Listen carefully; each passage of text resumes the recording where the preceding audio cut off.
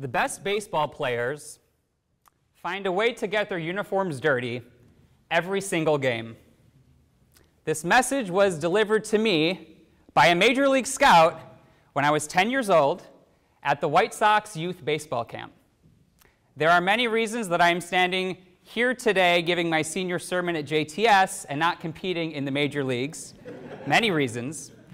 I hear there's better money though. But I have still taken the Scouts' Torah to heart. You may be surprised to hear me say that after nearly 5 years of intensive study for the rabbinate, perhaps the most important Torah that I have learned is the Torah of getting dusty. Not dusty like a trophy on a shelf, but in another way, which I will explain soon. Suffice it to say, dust represents the defining features of what it means to be mortal. Uncertainty, limitation, error, messiness. But before we get too clouded by the details of the dust, let's take a step back. After a lifetime of running away from his problems, our patriarch Yaakov readies himself this week to confront his estranged and vengeful brother Esav. Yaakov flees from home after stealing his brother's birthright and blessing, and many years later he flees again, this time from his father-in-law's house, after amassing wealth and building a family. His whole life has been a cycle of conflict, deception, and flight. Finally, it's time for Yaakov to move through his problems and not to see his way around them. We meet Yaakov on the banks of the Yabok River as he readies himself for that confrontation. Yaakov is viscerally scared. Vayira Yaakov me'od, vayetzer lo. Yaakov became exceedingly afraid and was distressed. And he turns to God in prayer. Katonti mikol hachasadim. I am small and unworthy of the generosities that you, God, have bestowed upon me. Hatzileni na. Please, God, save me. But then he adds a line, innocuous at first, but quite striking upon closer inspection. Ve'ata amarta, heitev etiv imach, v'samti et zaracha kechol hayam, asher lo yisafer merov. You, God, have said, I will deal bountifully with you, and make your offspring as the sands of the sea, which are too numerous to count. He gently nudges God, reminding God of the promises that God had made him. He's cashing in his coupon. He thinks that it's time for God to deliver. The promise to which he alludes came in last week's parasha, as he fled from his parents' home after stealing his brother's blessing. There, in a precarious moment of flight, Yaakov finds himself between a shaken home and an unknown future, and he falls asleep with a rock under his head, the literal definition of being stuck between a rock and a hard place. And in that liminal space, and in that vulnerable moment, he dreams of a ladder that reaches to the heavens with angels ascending and descending, up and down.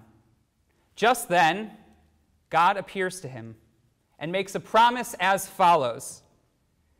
V'haya zar'acha ka'afar ha'aretz, ufaratzta yama v'kedma v'tzafona v'negba. And your descendants shall be like the dust of the earth, and they shall spread out to the west and to the east, to the north and to the south. 20 years later, now on the inbound side of that same highway that he had used to travel away from home all those years ago, Yaakov evokes God's earlier promise when he experiences another nighttime encounter with the divine. But hold up the quotes side to side. V'haya zaracha ka'afar ha'aretz, your descendants shall be like the dust of the earth, and v'samti et zaracha kechol hayam, I will make your offspring like the sand of the sea. You can all see the difference, right? Yaakov misremembers God's speech. Misquoting God's core metaphor, he he substitutes sand where God had said dust. Rashi even comments, Vehechan amar lochen. Where did God say that to him? Well, so what, you may be wondering? Both sand and dust are grainy schmutz that I don't want in my socks, and both carry God's message of innumerability. And both were actually used in promises made to his grandfather, Avraham. Sand, dust, I'm a Lebowski, you're a Lebowski. What's the difference? Why should we care that Yaakov has sand in mind instead of dust? The answer is that dust carries a profound resonance in the Torah and a message that Yaakov needs to hear. In Genesis 2, God creates Ha'adam, the very first human being, from dust. Vayitzer Adonai Elohim et ha'adam afar min ha'adama. The Lord God created Ha'adam, the first human being, from the dust of the earth. And when Adam and Eve eat the forbidden fruit and are expelled from the garden, God informs Adam that he will toil and work ad shuvcha el ha'adama ki mimena lukachta, until you return to the ground, for from it you were taken. Ki afar ata ve'el afar tashuv. For dust you are, and to dust you shall return. The first human being learns the profoundly humbling truth that he will one day return to his original state. From dust he came, and to dust he will return. To live with this awareness of our frailty and our limits is what it means to be a real human, not in the Garden of Eden, but in the very real world, in our world. And I want to be clear that dust represents more than death. It represents the fullness of the human condition. It is our source, our makeup, and our destination. As I said at the beginning, dust represents the defining features of what it means to be mortal. Uncertainty, limitation, error, and messiness. Dust is not suave or sexy. It is sacred. It unites all people with one another, and Adam with Adama, humankind with the earth. In his initial promise to Yaakov last week, God actually hints at dust's deeper resonance. After God promises Yaakov that his descendants will spread out like dust, not sand, but dust, God adds, V'hashivoticha el ha'adama, and I will return you to the land. The literal pshat of these words foretells his return to his homeland, but the deeper resonance of V'hashivoticha el ha'adama contains echoes of God's words to Adam, Ad shuvcha el ha'adama, until you return to the earth just like dust. God wanted Yaakov to pause and reflect upon his dustness, upon his humanity. It seems to me that God wanted to shock him out of his complacency, to encourage him to risk stirring up some dust, and to imagine how he can emerge from that cloud as a better person with a clearer vision of his path ahead. In order for him to grow into his fullest self and to become a proper forebearer of God's chosen people, Yaakov must come to understand that he is dust and that life is dusty. The human task is to live meaningfully in that reality, rather than thinking that we can exempt ourselves from the very real struggles that we face. And that brings us back to our parsha this week, and to Yaakov petrified on the banks of the Yabok River. Yaakov's lifetime of struggles finally comes to a head. As Robert Alter puts it, the image of wrestling has been implicit throughout the Yaakov story. Now, in this culminating moment of his life story, the characterizing image of wrestling is made explicit and literal. Yaakov had told God that he wanted to be like sand, but instead, an ish, a figure, pulls him into the dust for a wrestling match. Vayivater Yaakov levado, vaye'avek ish imo. And Yaakov remained alone, and a figure wrestled with him. The Hebrew word for wrestle, vaye'avek, stands out as ambiguous and peculiar. Menachem ben Saruk, Ibn Ezra, and others say that it comes from avak, which means dust. The shoresh, the root for the word wrestle, tells the story of Yaakov and his opponent getting dusty together. The text is entirely ambiguous as to who his adversary is.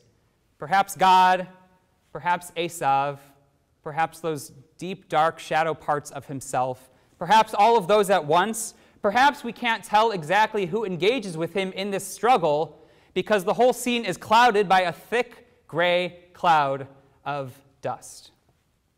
Unwilling earlier even to dirty his shoes, Yaakov here rolls around in the dust, leaving his imprint upon the Adamah, the ground beneath him, and he coats himself not in Esav's clothes like when he deceived his father when he was younger, but in a coat of dust. No more running, no more false assurances. Time to confront, to wrestle, to journey through and not around. Time to embrace the fullness of his humanity. The Talmud asks, Hai behe'afko imo, my darshebe. This matter of wrestling with him, what can we drash? What can we deduce from this? Rabbi Yoshua ben Levi said, this teaches that the avak, the dust from their feet, ascended to the throne of glory. It is written here, and he wrestled, behe'afko, with him. And it is written there in the book of Nahum, and the clouds are the dust of God's feet. The dust ascended to the throne of glory. In direct contrast to the earlier image, the subject of Jacob's dream, in which a ladder ascended to the heavens, midrashically there too understood as God's throne of glory. But the ladder, this straight shot to the heavens, that was reserved for angels. The way that we reach God is through our willingness to inhabit our humanity, to be vulnerable, to wrestle in the scary and the unknown. Unlike the immaculate angels who have a direct line to the heavens above, Yaakov could only make his imprint up high by getting dirty below. Yaakov often gets a bad rap, and frankly, much of it is kind of deserved. But he also provides us with a model of how God wants us to be in this world. He is the most humanly human character that we meet, a true descendant of Ha'adam, that very first person made from the dust of the earth. Yaakov leaves with a physical limp and with a new name, Yisrael, a name that we all carry as well, B'nai Yisrael, the children of the dust struggler. We might want to imagine that real leaders don't get dirty or dusty, that they're like angels hovering above the rest of us. Dirtied hands and stained clothes reflect failure and fallibility, right? And yet, as that White Sox scout reminded me, a dirty uniform is the mark of true leadership and success. I'm sure I'm not alone in sometimes wanting to avoid that truth, preferring ladders and direct pathways to the hard work of wrestling in the difficult and the unknown. And yet, while my JTS education has given me many things, it has not given me a direct ladder to the heavens. For that, there is no tab on Sepharia and no course at the seminary, and even this endless Kripke Tower staircase, which goes on forever, stops short of those highest heights. I, like everyone else, must face life and wrestle in the dust. The dust marks that I carry are not my greatest weakness as a rabbi, nor are they yours as a parent or as a partner or as a friend or as a Jew. They are our greatest assets, and they are our greatest strengths. Only by wrestling with our own humanity and the messiness and uncertainty of our world do we manage to reach the divine. Collectively, we earn the name Yisrael, joining our heritage of dusty wrestlers, Afar min ha'adama, B'nai Yisrael. I want to take this opportunity to thank HaKadosh Baruch Hu. Katonti mikol hachasadim, I am unworthy of God's graciousness. For giving me parents who have loved me unconditionally and given me every opportunity to succeed and to fall in love with Judaism. For my grandparents who are here today, who model what it means to be a part of Jewish community and Jewish learning and build a world of justice. To my fiance who loves me and respects me and helps me wrestle and helps lift me higher. For the opportunity to learn and to teach Torah every single day. For the greatest classmates I could have dreamed of, who fill me with hope and love and inspiration. And for my many teachers and mentors watching and here today, past and present, who have helped me reach this milestone. Thank you in particular to Rabbi Jen Orbach, who worked patiently with me as I prepared this Devar Torah. Yossi ben Yoazer in Pirkei Avot teaches, let thy house be a house of meeting for the sages, v'hevei mit'abek ba'afar raglehem.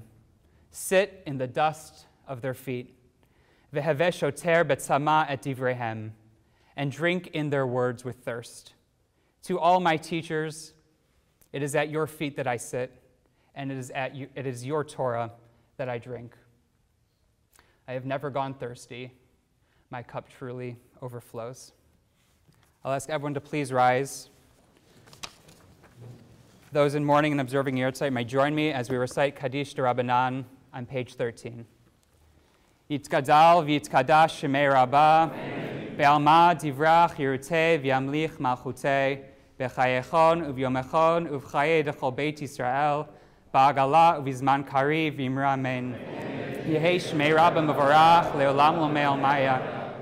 Yitbarach v'yishtabach v'yitpa'ar v'yitramam v'yitnaseh, v'yitadar v'yitaleh v'yitalal shmei d'kudasha b'richu.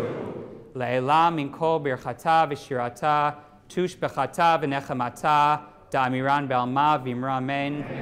Al Yisrael v'al Rabbanan v'al Talmidehon, v'al kol Talmidehon, v'al kol man da'askin be'oraita, di v'atra hadein v'di b'chol atar v'atar, Yehei lechon ulechon shlam araba, china v'chista v'rachamin, v'chayin arichin umezona revicha, uforkana min kodam avuhon divishmaya v'imra amen.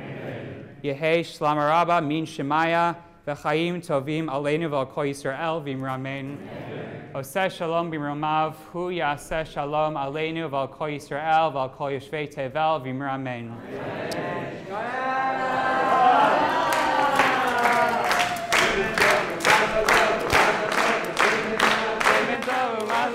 Mazel tov, semen tov, mazel tov, Yehei